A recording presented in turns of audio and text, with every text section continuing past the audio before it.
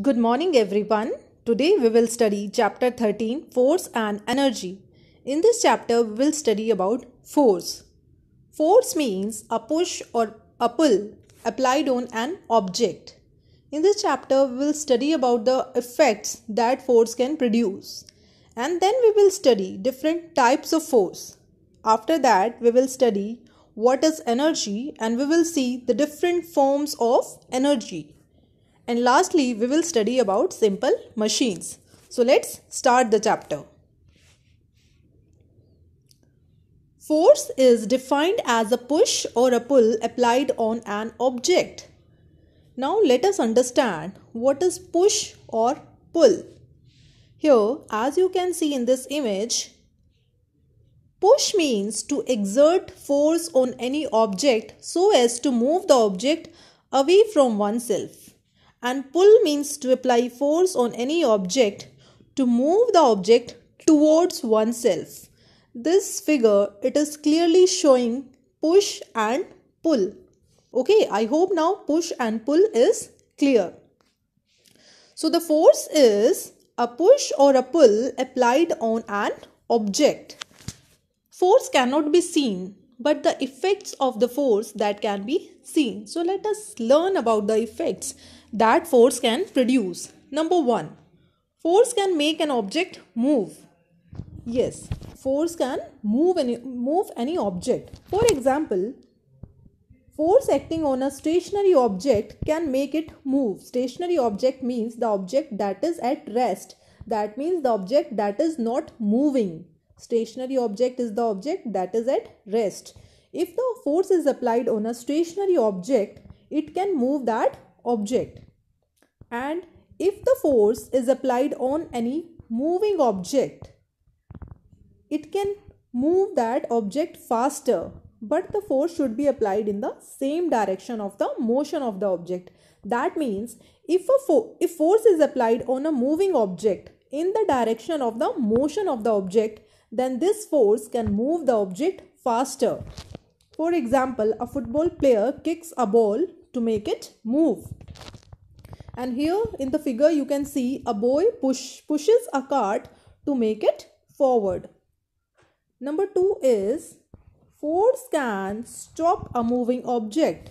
If the force is applied on a moving object in the direction opposite to the direction of motion, then that force can either slow down the object or it can stop the object completely. Force can change the direction of a moving object. A force acting on a moving object from an angle can change the direction in which the object is moving. That means if the force is applied on a moving object, it can change the direction of the motion of the object. For example, in the cricket matches, we all have seen that when a bowler throws the ball towards the batsman, and when batsman hits the ball with the force, it changes the direction of the motion of ball. So force can change the direction of a moving object. Force can change the shape of an object. Yes, a force acting on an object, it can change the shape of the object. In our day-to-day life, we all have seen that when the force is applied on the dough balls, they are usually round in shape. When the force is applied on the dough balls with the help of the rolling pin makes the ball of the dough flat and round. And the another example is of the sponge. When we squeeze the sponge, so what we are doing when we are squeezing a sponge, that means we are applying force on the sponge. So we can see in this picture, when we squeeze a sponge, its shape gets changed. So this was all about the effects of the forces. Now we will study about types of force. Various types of forces exist in nature. Some of them are discussed below. First one is gravitational force. Gravitational force or gravity is the force with which all the objects in the universe attract each other. Gravitational force of the earth pulls objects towards its center, and this is the reason that any object that is thrown upwards, it always comes down because of the earth's gravity. We have seen that earth, it applies a pull force on all the objects, and earth pulls objects towards its center. Here, as we can see in this example, the fruits, they always fall down on the ground. They never rises up in the sky because it happens because of the Earth's gravity. Because Earth's gravity, it pulls all the objects towards its center. Here in this image, you can see that this football, it has been thrown upwards. But because of the Earth's gravity, all the objects that are thrown upward, they comes down because of the Earth's gravity. And now if we talk about the direction of the gravitational force, then gravitational force, it always acts in the opposite direction when the object is moving away from the Earth. As you can see here, this ball is moving away from the Earth. So in this case, the gravitational force, it will act in the opposite direction. Okay. And if we take this example, when the object, it is moving towards the Earth, then the gravitational force, it acts along the direction of the motion of the object. That means in this case, when the object is moving towards the Earth, then gravitational force, it also acts in the direction of the motion of the object. But now we'll study about electrostatic force. The attractive or repulsive force that acts due to presence of charges, that is called electrostatic force. Electrostatic force means the attractive or repulsive force that acts due to presence of the charges. Let us try to understand electrostatic force with the help of the activity. So the materials will be required for this activity: plastic ruler and bits of paper. Place bits of paper on a table. Now take plastic ruler and rub the plastic ruler against your hair. Make sure that the hair is dry. Now bring the plastic ruler near the bits of paper and now observe what will happen. You will notice that the bits of paper, they will move towards the plastic ruler. That means the bits of paper, they will be attracted towards the plastic ruler. Now the question comes, why it happened? Because when the plastic ruler, it is rubbed against the hair, it gets charged.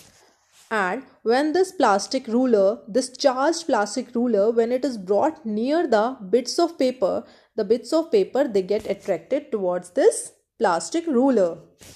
And this is the electrostatic force. Means the attractive or repulsive force that is acting due to the presence of charges. That is electrostatic force. Now we'll see magnetic force. Magnetic force means the force with which a magnet attracts magnetic materials is called magnetic force.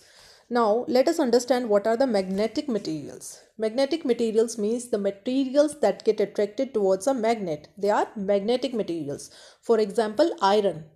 We all know that when we bring iron objects close to magnets, the iron object that gets attracted to magnet, it happens because of the magnetic force. So magnets, they are the substances that attract the magnetic materials towards them.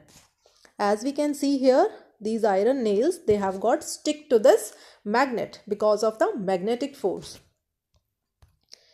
Magnets also apply force on each other. Let us try to understand. Each magnet has two poles, north pole and south pole. When the two different poles of two different magnets, they are brought close to each other, we will notice that the magnets, they will attract each other. Attract each other means they will come closer to each other. Because the unlike poles, they attract each other. Unlike poles means the different poles. When the two different poles of two different magnets, they are bring closer to each other, they attract each other, as we can see in this figure.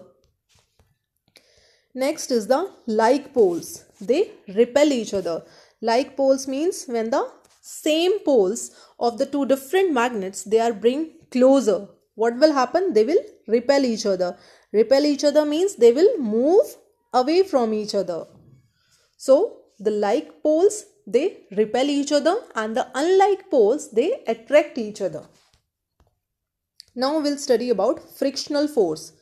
Frictional force or friction, it acts on two objects that are in contact and at least one of them is in motion. And the friction, it always acts opposite to the direction of motion. And because friction acts opposite to the direction of motion, it slows down the motion of an object and ultimately stops the moving object. The force of friction produced, it depends on the nature of the objects in contact. Rough surfaces, they offer more friction than the smooth surfaces. Let us try to understand it with the help of the example. Here you can see that it is easy to ride a bicycle on a smooth surface. Okay, on this smooth road, it is easy to ride a bicycle as compared to moving a bicycle on this rough road. Because smooth surfaces, they offer less friction and the rough surfaces, they offer more friction. So now it is clear that the rough surfaces, they offer more friction, whereas smooth surfaces, they offer less friction. Let us talk about another example. If we try to move on ice surface, then what will happen? It is very difficult to move on an ice surface because ice is very smooth and it offers very less friction, because of which we slips down on ice and it is very difficult to move on ice as compared to the moving on road. We can very easily move on road because road is not as smooth as ice. Road offers more friction, because of which we can move easily on road. So by these examples, it is clear that smoother surfaces, they offer less friction and the rough surfaces, they offer more friction. So this is the reason that some patterns are made on the tires of the vehicles so as to make the tires rough, so that the tires, they do not slip on road and the vehicles, they can easily move on road. Now we'll study about the advantages of friction. Friction allows the steady motion of object. For example, we are able to walk steadily due to the friction between ground and our shoes. The grooves on the sole of our shoes provide enough friction. Grooves on the sole of our shoes means some kind of patterns you might have seen on the sole of our shoes.